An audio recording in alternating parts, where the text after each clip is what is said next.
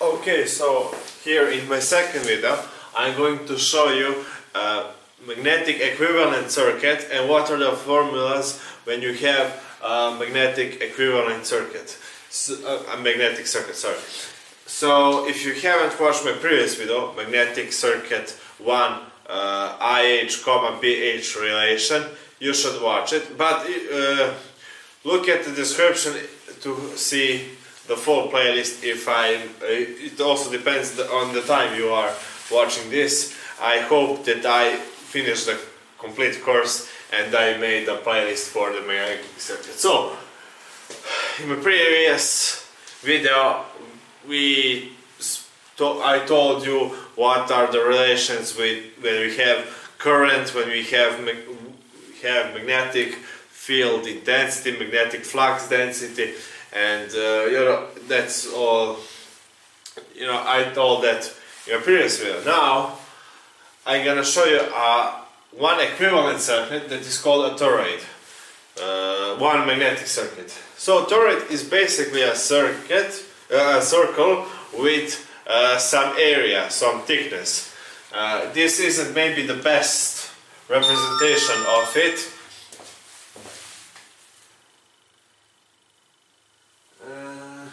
This isn't the best representation of this,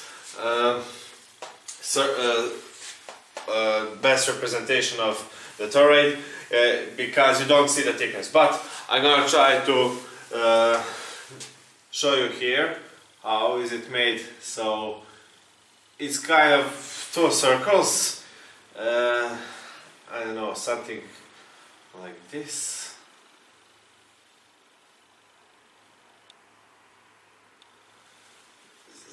So yeah, it's kind of. So I don't know. It's like a donut.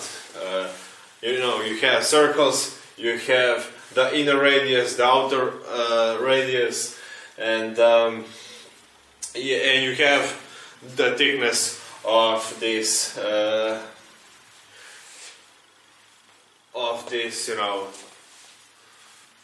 object. Okay, so yeah, I think that now you know what the toroid is, what it looks like a donut. And for example, we wound this toroid with conductors, so we will have a coil with n number of turns. N number of turns.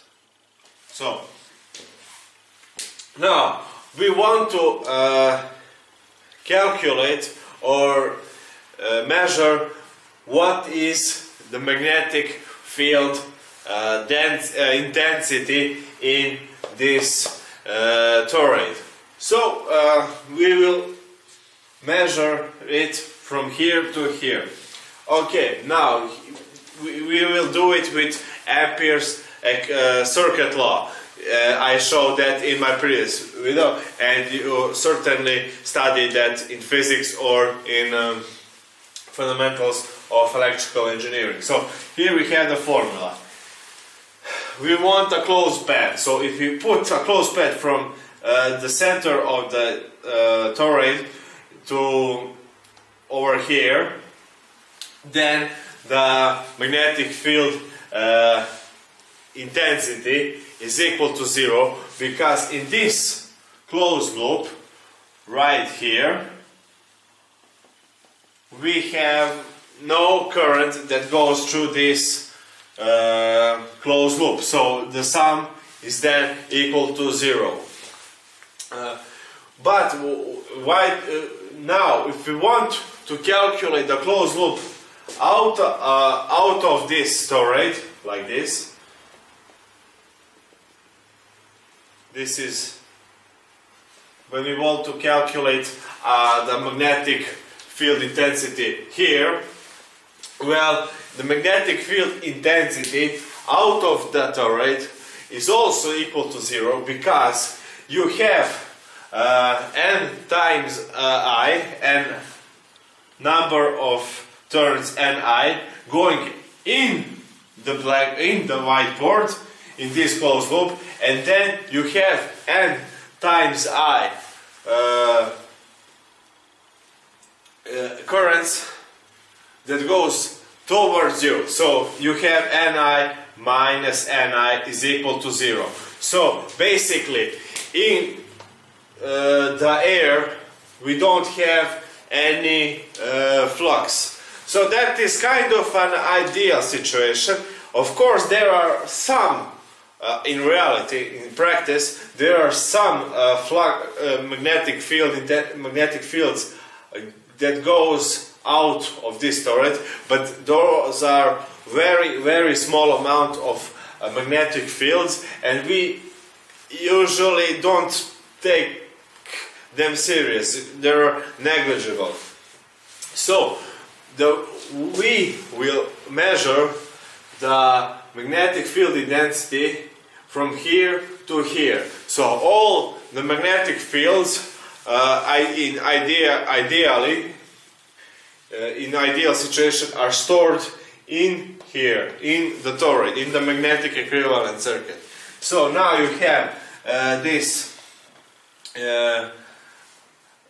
scalarly multiplied vectors are HDL, integral from the closed loop, and you get this H times 2πr is equal to N times I. So the sum of the currents, if we took the closed path from here, are N times I going towards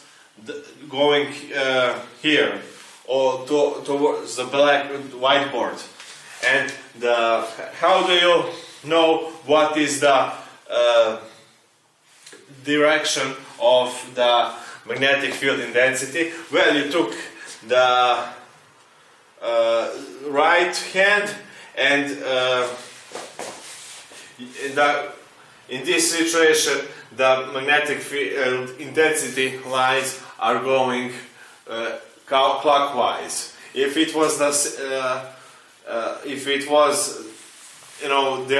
opposite direction, then you will have something like this. Sorry. If it goes in another direction, then it goes counterclockwise. So yeah.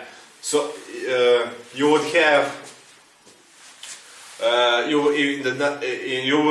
If you have the opposite direction of the current, you will have the current that goes towards you. So this will show the direction of the current, and then the magnetic field intensity line goes right like here. But if the current goes like here, you would have that the current goes like this. But there is another way that you can show the direction of the magnetic field intensity. For this, with these 4 fingers, you take like these coils, put them like this, and this right thumb is going to show the magnetic field intensity line. So it's going to be like this. So yeah, this is how I usually see the direction of the magnetic field. I put these 4 fingers in the direction of these coils, and grab the coils, and in these 4 fingers show the direction of the current. If it was the opposite, I would just do this, and this finger shows the magnetic field line direction. So when you have a coil, I usually do this or this.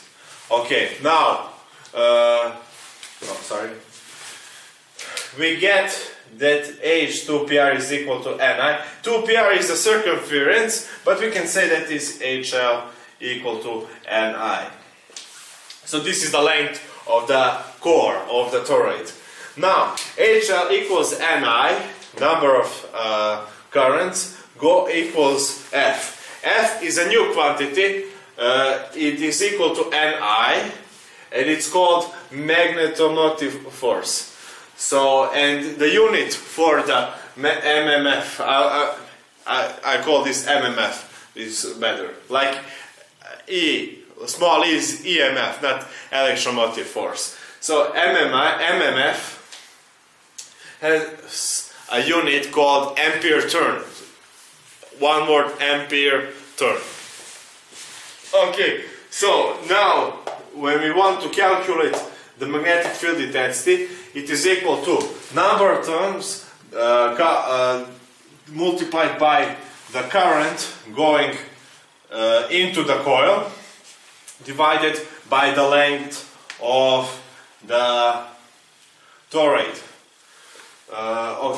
Sorry, the circumference now of the toroid. But this is basically for all magnetic circuits. This is one usual magnetic circuit. And you know that B is equal to mu, the permeability of the medium, times the magnetic field intensity, and we get that B is equal to mu times N times I divided by L. And the unit is Tesla, of course. Now we have a new quantity, very important, called the magnetic flux, and is equal to the integral B dA. These are two vectors. This is a scalar, but we usually in electrical machinery take this as a vector. The direction of this flux is the same as B. And also if H is in this direction, the B is also in this direction. Okay, now B times the derivative of the area is equal to BA. Usually this is, you know, don't worry about this. So magnetic induction times the area of this, the thickness of this toroid, gives us a quantity called the magnetic flux. And its unit is Weber. Weber is a measurement for magnetic flux. Okay, and if we know the B is equal to mu Ni divided by L, we can calculate flux in another way, that the magnetic flux is equal to mu times N times I divided by L. As you can see, the longer the circumference of the toroid, the smaller the magnetic flux. The bigger permeability, the smaller, bigger the flux. N times A. We change the B with this formula and multiplied with the area. And if you have a bigger area of the toroid, the bigger the flux. And we put this mu times A here, so this is like a double fraction. Now, this L divided by mu A, this here, this fraction, double fraction, is practically the same as here. This is, you know, elementary school mathematics. So I put a mu A in the denominator of the denominator. So this here is equal to this capital R, but with these curly lines, and this is called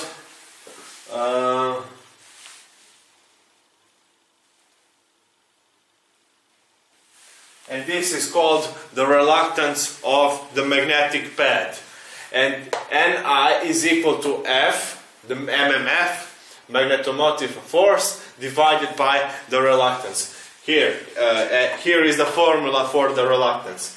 L divided by mu times A. So the reluctance here is like the resistor or the resistance in electrical circuits. But here we have the resistance of magnetic circuits, and here we have the resistance of the electric circuits. So the longer this toroid is, the bigger the reluctance or the resistance of the magnetic path is. The wider, the bigger the area, as long as area is bigger, the reluctance is going to be smaller. And if we have a mu that is bigger, we have smaller reluctance. We want to have a small amount of reluctance in our magnetic circuits. That's why you have to measure. That's why you have to take some better materials than the other, which have smaller reluctance. But that I'm going to show you in my next video. So smaller the reluctance, the better. Okay.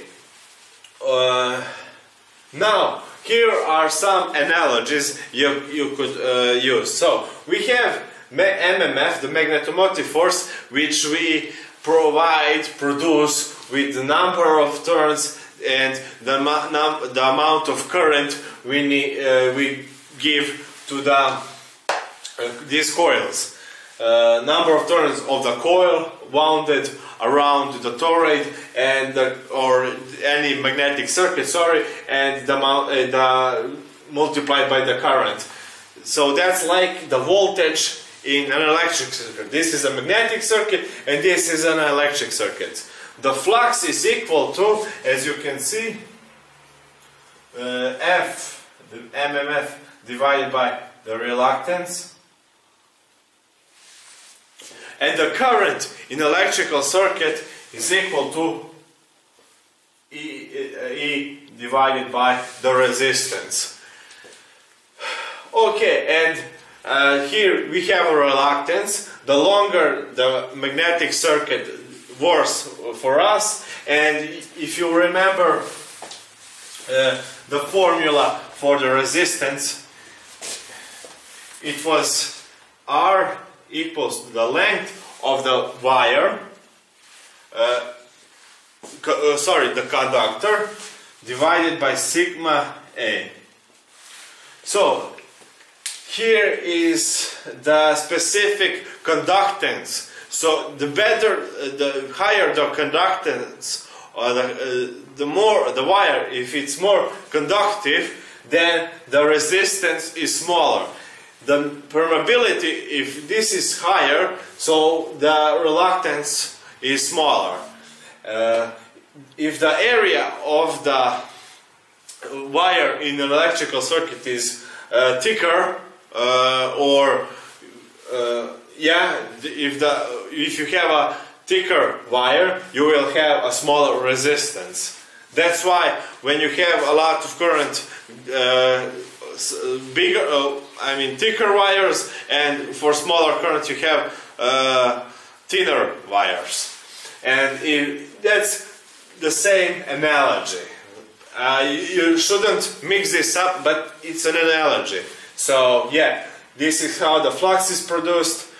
All these formulas you should know, and that's it for this video. And in my next video I'm going to show you the magnetization curve. So thanks for watching and see you in my next video, and after that we're gonna do 2 examples. See ya.